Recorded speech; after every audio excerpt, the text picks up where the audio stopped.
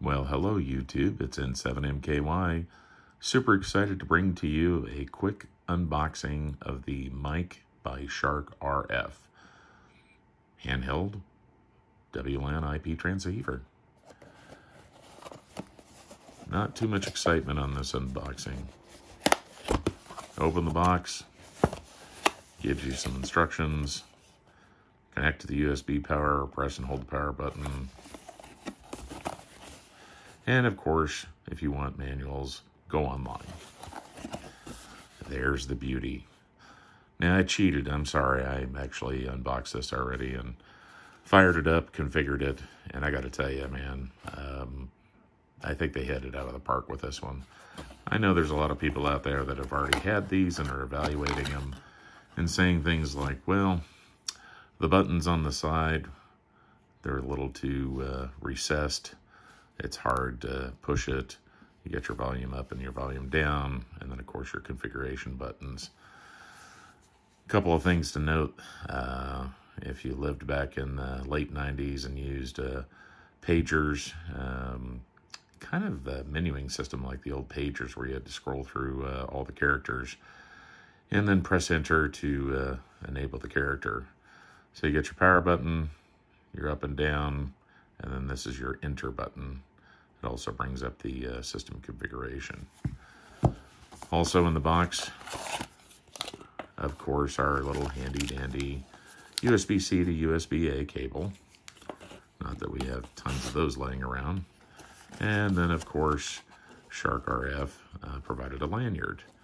So if you really want to show off your tech, you can simply put your lanyard in, get it on there, hang it around your neck, and then, of course, look like a real ham radio operator, along with all the other handhelds and antennas sticking out of your back pocket or on your backpack.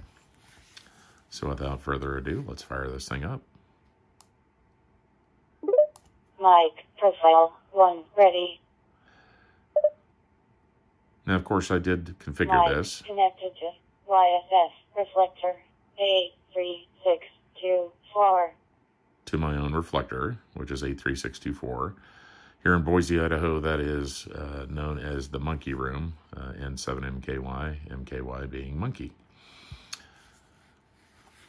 The button down here brings up the main system menu, and of course you can go into quick setup,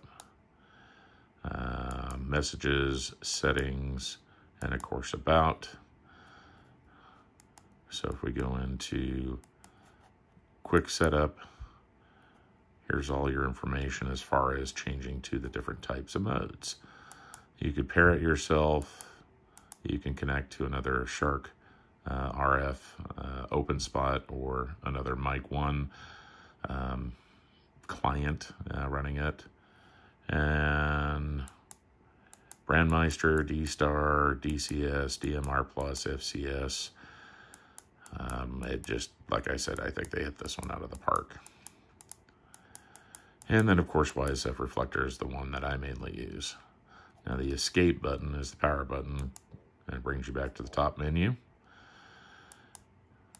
Settings, here's where you can go in and change your connector and switch it to XLX, DMR, or YSF. Configurations, very similar to the openSpot platform, the openSpot 3 and openSpot 4. You can create different types of profiles and switch them. Wi-Fi, here's where you can do Wi-Fi connect, reconnect, disconnect, stick it in IP mode, and then hitting escape again. You can update your owner information, which is your call sign. You can also set the web password, and you can do a complete factory reset. So if you're tired of it and you want to get rid of it and sell it to somebody else, which I doubt you will do, that's where you would reset everything. The about gives you your device UID and everything about Shark. And the one thing that I really, really like about this is it kind of takes a little while, and you have to be intuitive to get it set up by just using the push buttons. And it'll take you quite some time.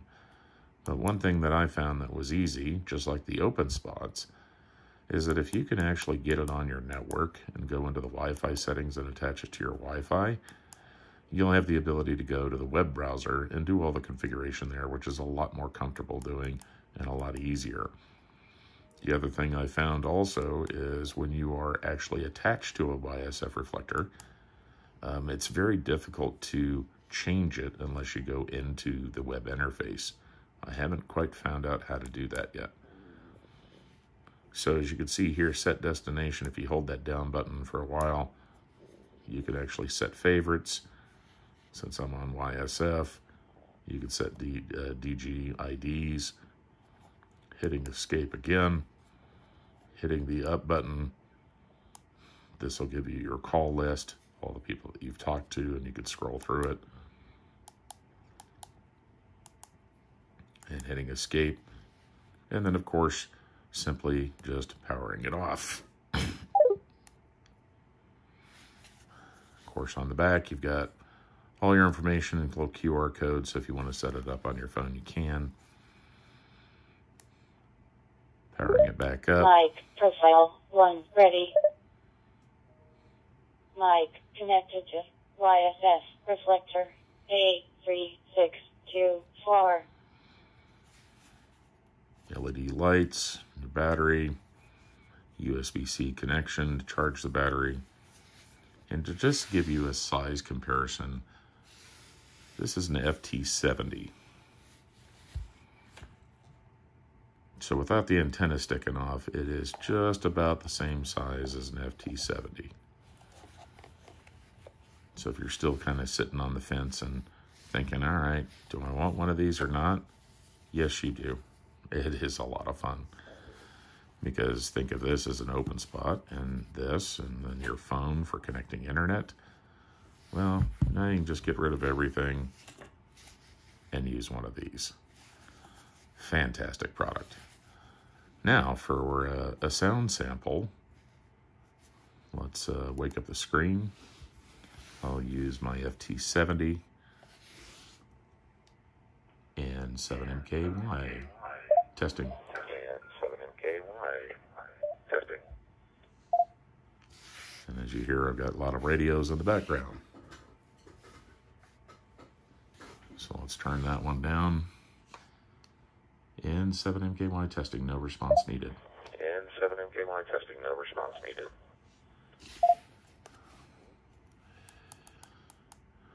And if I turn the volume up, that's max volume.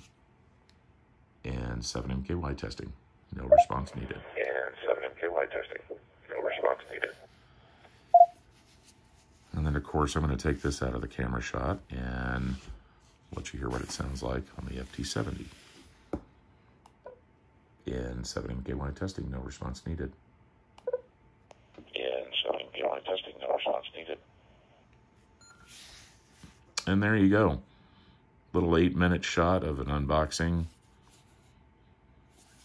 Sorry, it's not in one of my better videos, but hey, I wanted to get this out to you because if you don't have one of these needs to be under your Christmas tree. Thanks for watching. If you're not a current subscriber, would greatly appreciate you subscribing. Hit the like button, share it with your friends, and the next video I'll do on this will be the web interface. 7-3.